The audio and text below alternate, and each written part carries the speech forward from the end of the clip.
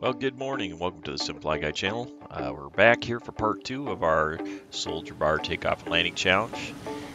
And let's just get right into it. Had a lot of fun in part 1, but here we are picking up with Pilatus PC6. This is a Porter, Turbo Porter actually. And wow, you just saw that got out of Soldier Bar, Idaho here really well. And it's got a ton of carrying capacity here, turbo powered. Look at that, it's making the nice reversal turn there, and doesn't look like it's having any problem getting back in here to Soldier Bar.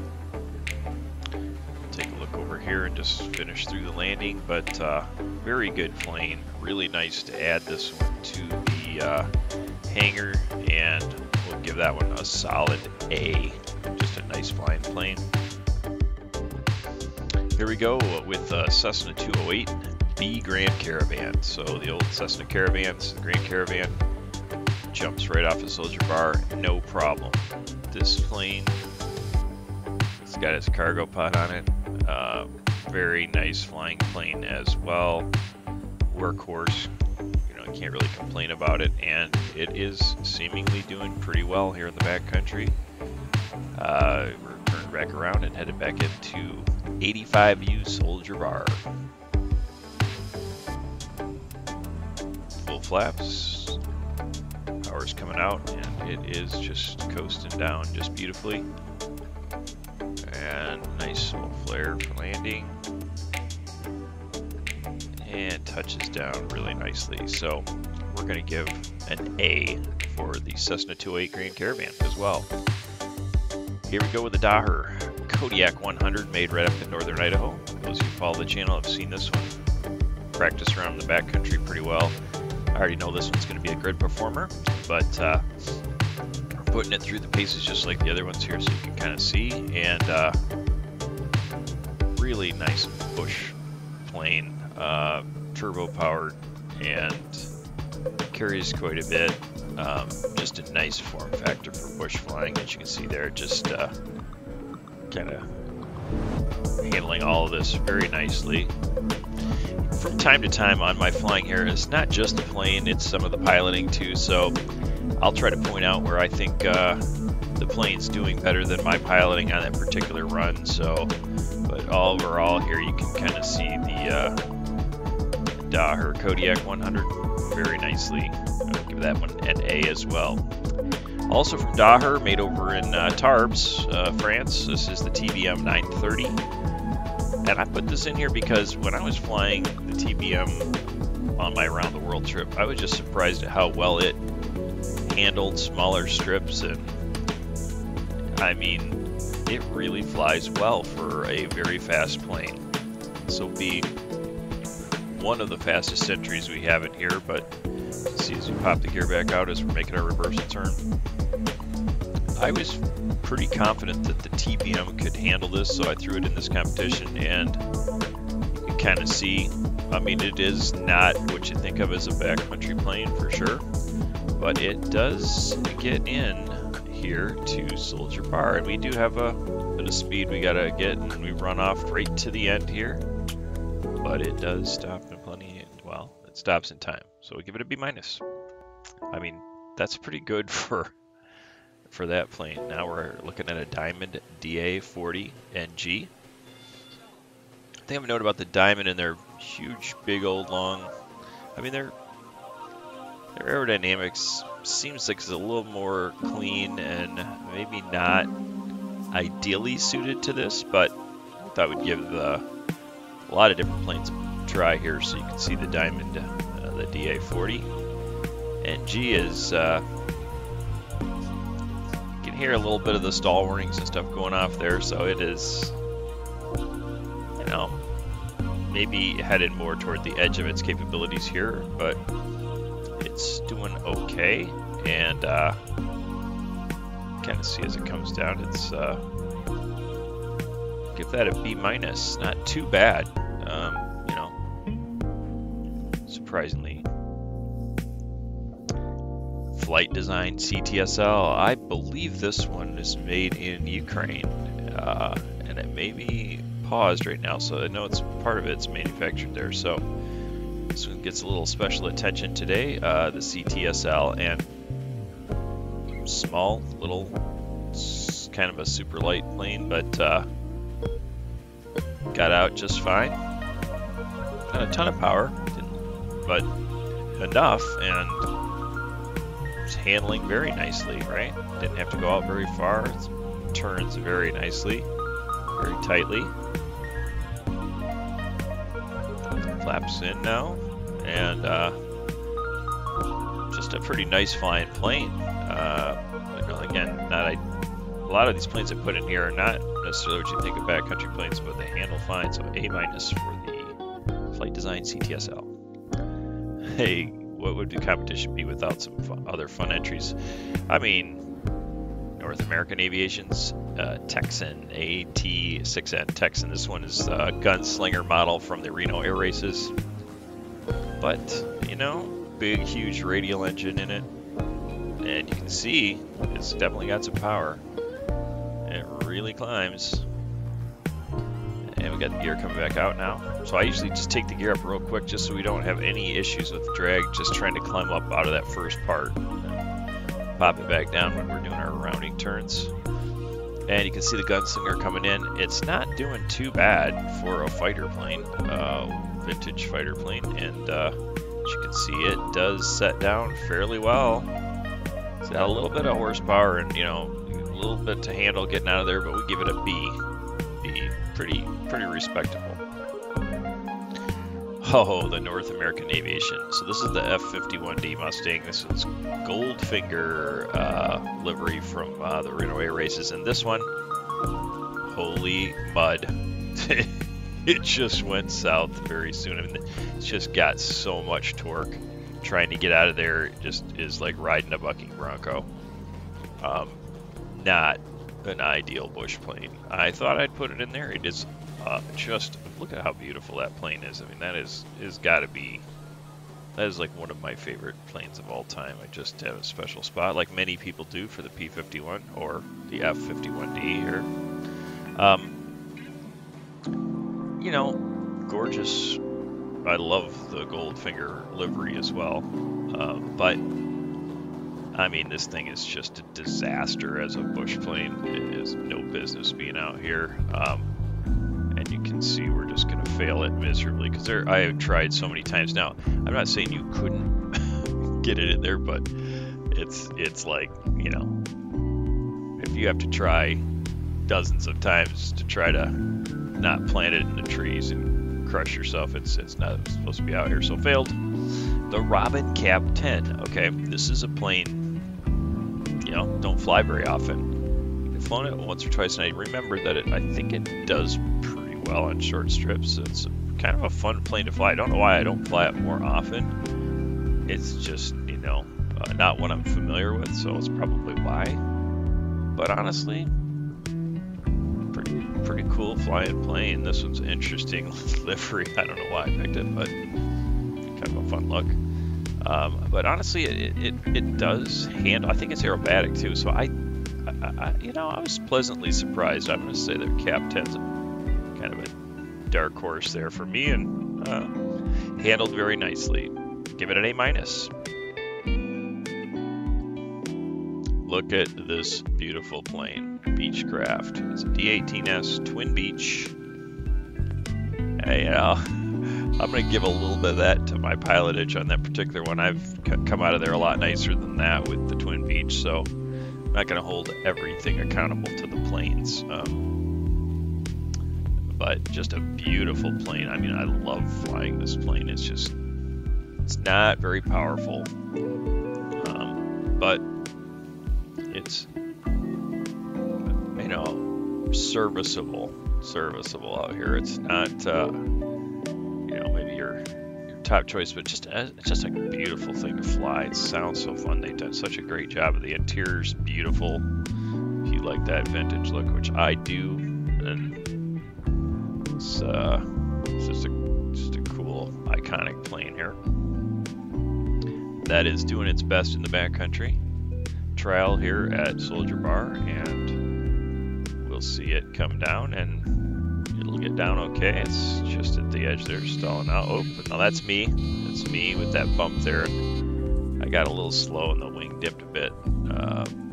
So it wasn't great. I gave it a C+, but I'm going to take a little credit for some of the... It could have done a little better than that. I just didn't execute properly. Here we go. It's kind of a fun one. I've been flying out here in the backcountry occasionally. Again, not one that I typically think is a backcountry plane, but the Cessna, the 337H Skymaster 2, Sky Smasher, Sky Thrasher, Sky, you know, just a cool plane. One of my flight instructors used to fly one of these up from Detroit, teach our classes, and it was always kind of fun to see it. It's a very unique plane. Don't see a lot of them around, but I'd love to fly one someday for real. This is as close as I got right now, and those of you who follow this channel have seen me take the Skymaster out to some pretty sketchy conditions and come into, maybe it was Yellow Jacket or something, and it does okay, so I put it in here. I've got my twins rolling a lot today, so I'll give this one a B-. It, you know, does pretty well. Not the greatest, but it's fine. Diamond DA62. So I put another diamond in here. This is the twin DA62. And I don't know what it is. I think it's these long, skinny wings. They just, and the power the diamond has. I don't think that it's probably a very efficient, good plane. Just not quite spicy enough to be real effective out here. You can hear the stall warning going off too. I think that was happening on the other one too quite a bit, so you're really doing all you can to,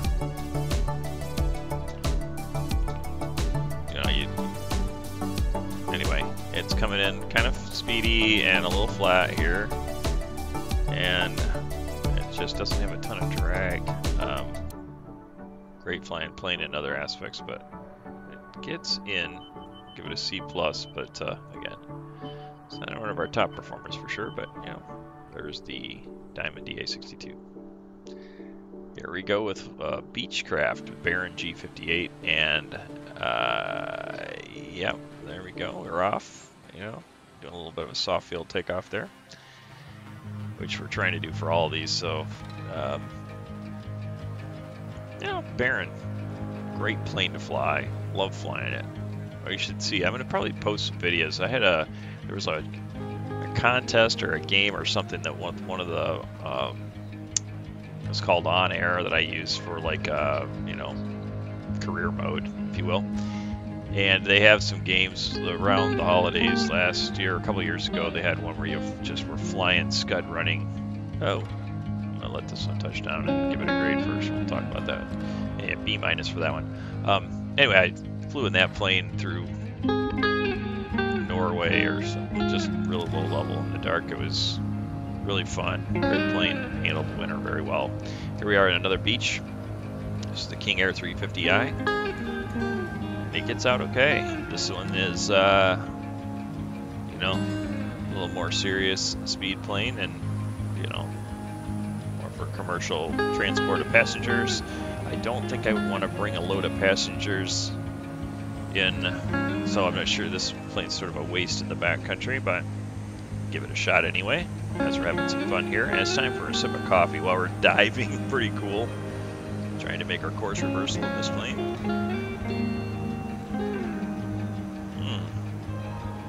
Good coffee. I'm not being sponsored by the coffee maker, so you won't know who it is, but if there's any coffee makers out there that would like to sponsor this channel, by all means, give me a call. Leave a comment. If your coffee's good, you too can sponsor the Simfly channel. Alright, and you can see us stalling in there. And then we hit the hump, so that's part of the features of Soldier Bar there. I don't judge that too harshly, but a C- for that plane. It's just, you know, it made it, but it's not great in the backcountry. Here, speaking of not being great in the backcountry, first thing we're going to learn here is that the afterburners are required, and that would probably start a fire immediately and burn half of Idaho down. So we're really not going to take the FVT into the backcountry. But you see, we just by sheer power, we were able to hurl ourselves off of soldier bar there with this plane. I don't have much hope here for landing it. That's obviously not the mission of this particular plane, to be amazing in the backcountry. It does other things so well. So anyway, we're having fun here and trying a whole bunch of things. I have to put some stuff in there that are stretch goals, even if I think they're ridiculous. I try to keep most of the contestants today in the, you know, interesting, reasonable range. Some are obviously good fits, but Super Hornet's not one of them. Doing everything I can. Almost looks like a Cobra maneuver here, trying to not stall and lose too much here. You know, and sadly, you can't come in. Now, you see the angle that I hit. I mean, he might have been able to scrape along the turf there, but F for the Super Hornet. Well, finally, we're going to end up here with a fantastic entry. This is. This is definitely the twin Otter. This is the de Havilland DHC6 twin Otter, and gets off very nicely. I just was so surprised by the performance of this plane. I really didn't know about how well it would handle, but it was interesting. My dad had a story where he was out somewhere in Idaho, and he was in a kind of a snowstorm. He was working on near the end of a kind of a runway or something, and in the mountains, and he heard something, and man, like he couldn't see hardly anything, and one of these things came whisking over his head and touched down and landed, and yeah, I got a chance to talk to the guys. Like, wow. Surprised that they were flying some kind of radar or something that could go through and get in. It was at any rate, that's my dad's story. But what I've found just flying this plane is that it's amazing actually on the landing side. You can kind of use your thrust reversers or your prop, beta reverser there, and just kind of, as soon as you touch down, they're reversing and you're just stopping on a dime. This plane, that's not the best landing by any stretch that I've done with this, but I've seen them come down and basically stick it, and what an incredible plane that one is. So I'm going to give it A+ to that, and let's go down here. We've got the whole rundown now. In 33rd place, the P-51 or the F-51 Mustang.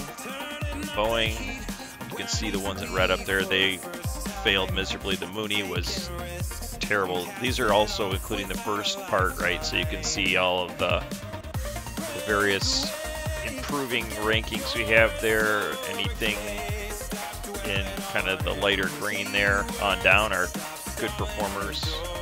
And you can see our top four there, the de Havilland we just saw, the Got Gravel Savage Carbon, Kit Fox, Fox 2 Stage 2, and the top performer, the Zlin Shock Ultra. Those were from our first part. So we had some amazing entries. Obviously, this is just my opinion, you guys, and I'm hoping you guys will, weigh in on this and give me some thoughts. It's pretty hard to try to separate them like that, but it's fun nonetheless, and I hope you guys enjoyed it. Get out there and do a lot of flying yourselves. Try some of these planes out, and you'll have a great time out in the Idaho Backcountry or wherever you want to fly.